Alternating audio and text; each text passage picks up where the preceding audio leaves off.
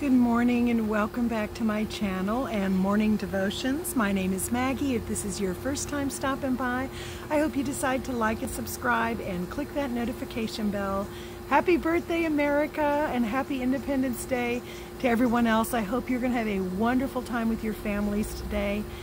I'm in my garden again, and you can see my beautiful gladiola. That's a rich, dark pink, and I'm so thrilled to see it. And then there's some red mandevillas. Oh, I just love being out here. You're gonna get a fresh face me today. So got big plans for family later on. It's such a great day. Let's see, our opening scripture comes from the book of 2 Corinthians chapter 3 verse 18.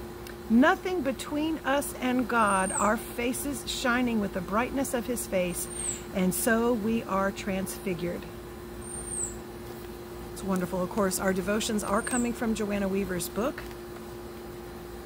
And let's hear the continuation of the story of the woman who was making the presentation about what God wanted to do in her life. Okay.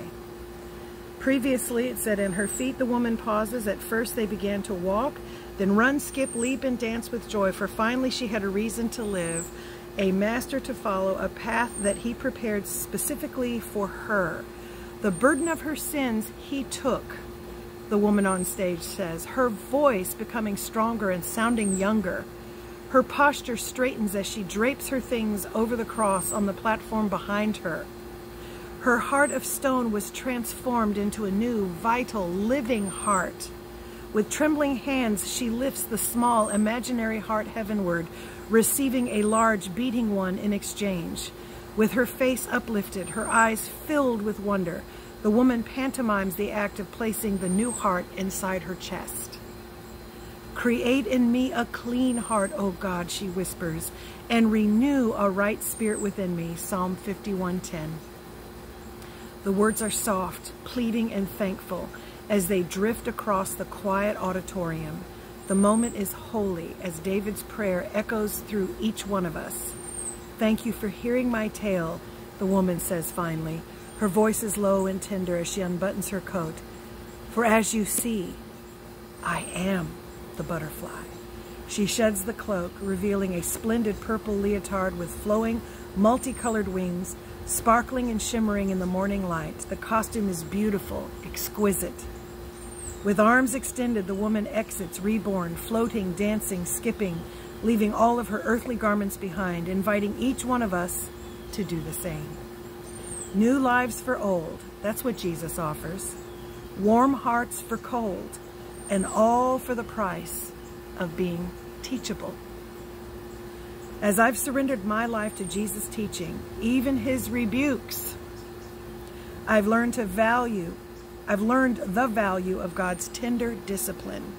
So don't be afraid to shed the familiarity of old patterns and old clothes. Jesus, remember, came to make all things new. So hear him and obey. Receive his discipline, and then get ready to fly.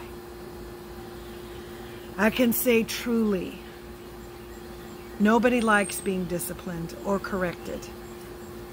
But the Lord's correction is so loving, and it's so intentional, because it's not condemning, it's corrective. It is shifting things. And as you are made aware of the mistakes you've made, the regret that you feel, the agony you feel in your soul for missing it, is a memorable feeling that you never want to go back to it. Submit yourself to the Lord's correction if it's necessary. If you and just ask the Lord, do I need correction? Show me. He loves you. He disciplines those whom he loves. He corrects those whom he loves, because he wants you to receive the fullness of the blessing he intended for you. The enemy will condemn you. The enemy will point out and remind you of every mistake you've ever made, every sin you've ever committed. He will accuse you. He will bring it up and accuse you over and over and over again. And we can't get away from that. Especially when we give our heart to Christ, we still feel the condemnation from the accuser who tells you you're worthless, you're dirty, look what you did, look what you did, look at the people you've hurt, look at the things you've done, look at the he'll do that. Shed that. take that off, shake it off, because God doesn't remember it any longer. Ask Him as you receive that correction and get ready to fly. Our reflection scripture comes from 2 Corinthians. I love God's Word. I need to be more consistent myself with reading and studying it. Chapter 3, 2 Corinthians 3, beginning in verse 16 through 18. But whenever someone turns to the Lord, the veil is taken away. There's a veil that covers us. So when you come to the Lord, you turn to the Lord, the veil is taken away. For the Lord is the Spirit, and wherever the Spirit of the Lord is, there is freedom. How appropriate for today. So all of us who have had that veil removed can see and reflect the glory of the Lord. And the Lord, who is the Spirit, makes us more and more like Him as we are changed into His glorious image. Where the Spirit of the Lord is, there is freedom. That is the scripture on my perpetual calendar today, and it is the scripture in this devotion today. Now, describe the freedom and transformation available through the New Covenant. The New Covenant is the sacrifice that Christ made for us, that we no longer have to go through a priest, we can go directly to Him. Where the Spirit of the Lord is, there is freedom. Receive that freedom today. Freedom from the things that have bound you in the past. Freedom from old habits. Freedom from carrying the old image of yourself. Let the Lord transform you into the image He has for you. As we are made into His image, as His perfect work is perfected in us, we are to be His hands and feet to the lost, to the dying, to the wounded. We are to be that light. We are to be salt. So many different things He says in His Word. And it's to bring life, it's to give life, it's to preserve life. So let's pray. Father, in the name of Jesus, I give you glory and honor for your word. I thank you for this wonderful nation. I thank you, Lord, for all that you are doing in this nation right now at this very moment to transform it, Father God, to renew it, to make it righteous, Father God, to remove wicked, to remove the wicked and to remove wickedness, Father, and raise up this nation. Remember your covenant with our founding fathers. Bless us today on this wonderful day.